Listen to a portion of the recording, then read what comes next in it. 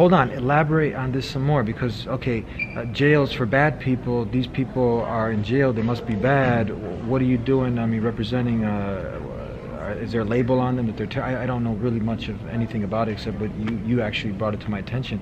Fill us in, because someone says, what do you represent terrorists for? What's going on with this? The Dean Show.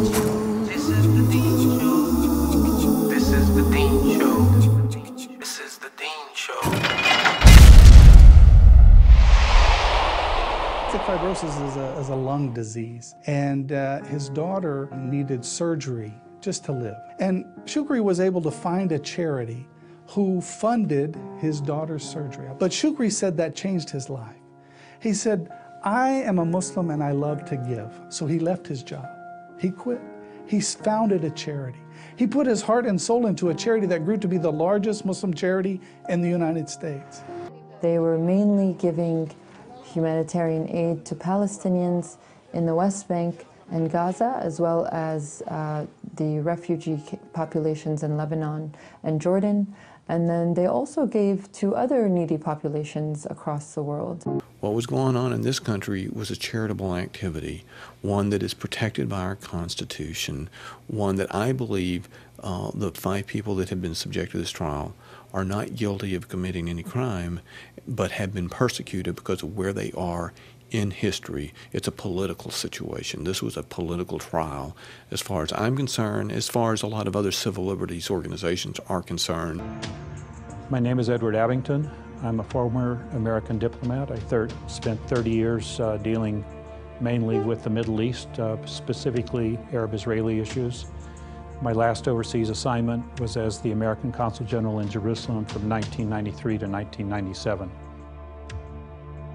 We never received any warnings or caution about dealing with the Holy Land Foundation.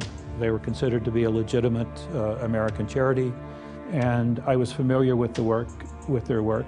They had a good reputation for honesty and providing assistance to the people who really needed it. But it's a law, certainly in the last year since 9/11, has been aimed particularly at Muslims, and not just charities, but Muslims who have any relationship at all with groups that the U.S. designates as terrorists. Now, what's interesting is the Zakat groups we just talked about in the Holy Land 5 case, those were not designated as terrorists. You would think that if there were really front groups for Hamas, that the U.S. would have designated them, but they didn't.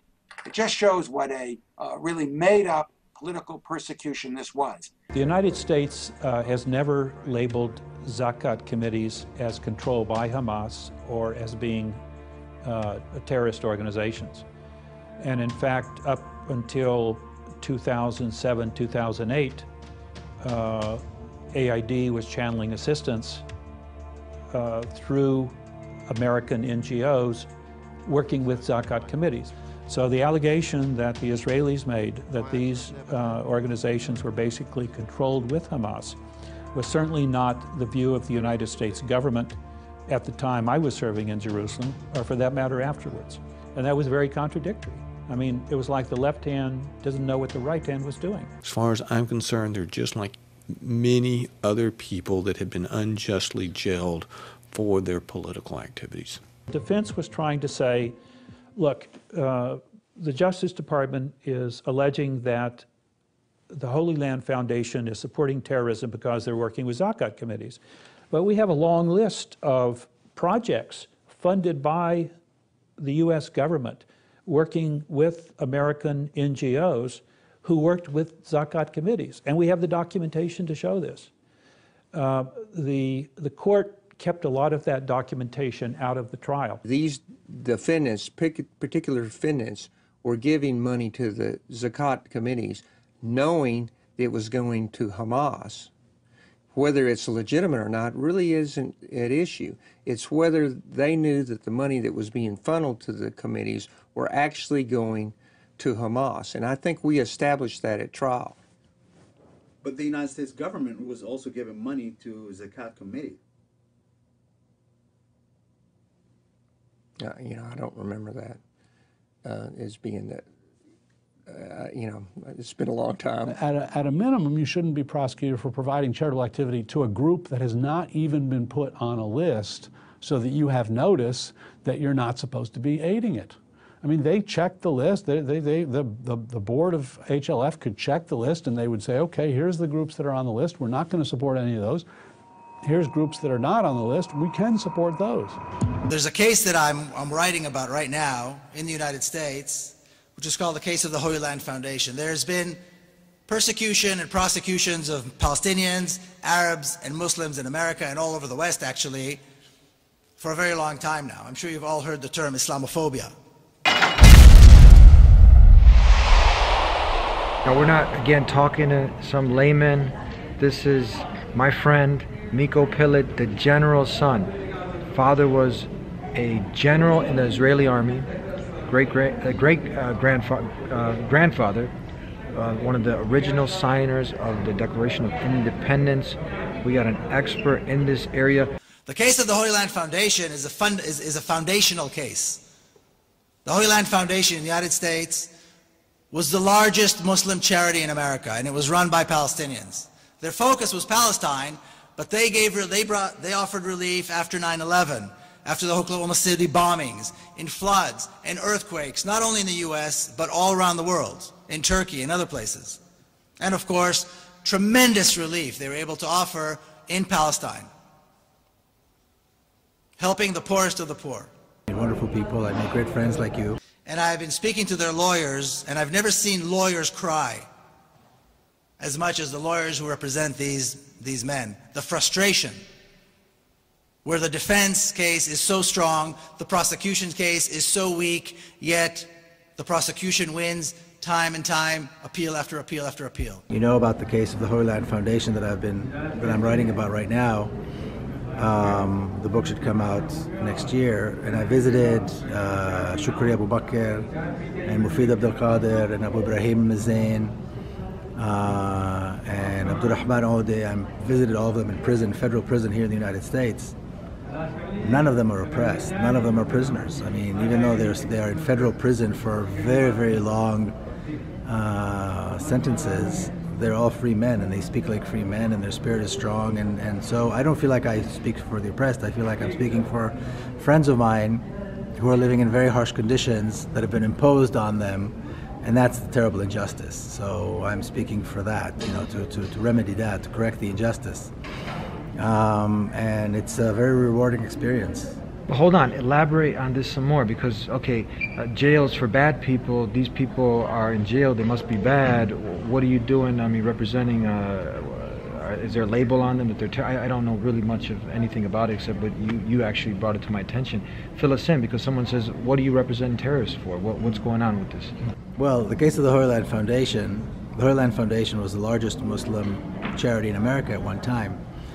And then in December of 2001, after 9/11, President George Bush closed them down with an executive order, claiming that they were a finance network for Hamas, for terrorism. So this raises several issues. Number one, how does that happen? How do you take a charity organization and suddenly conflate it with supporting terrorism? How do you criminalize charity? You know, it takes some ingenuity, some creativity. And how do you label 5 men, good men, who did nothing wrong, in fact, did everything right and everything good, and suddenly label them terrorists and throw them in federal prison for very, very long, for many, many years?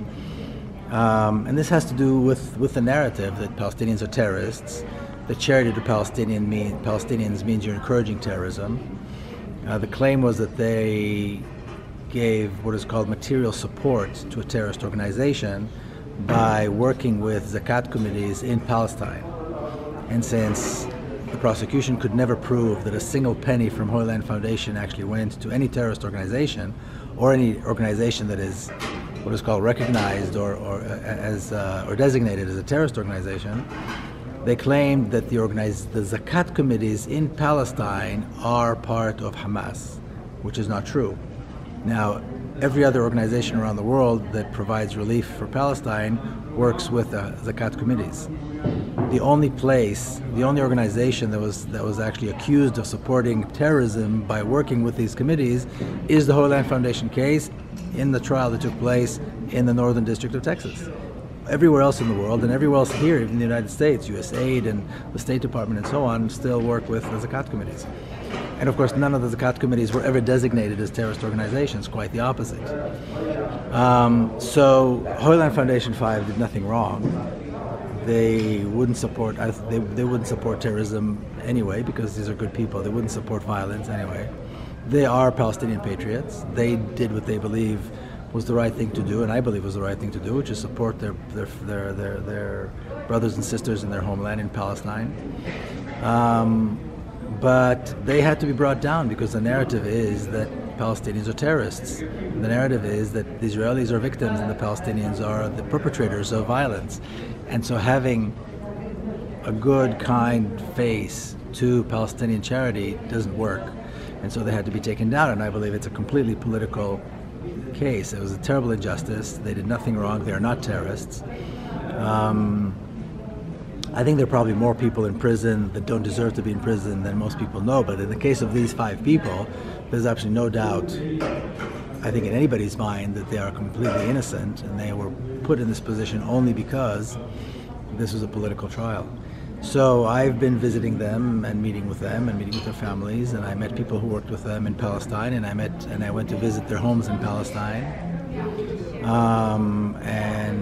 Like I said, the book is coming out, all being well, next year.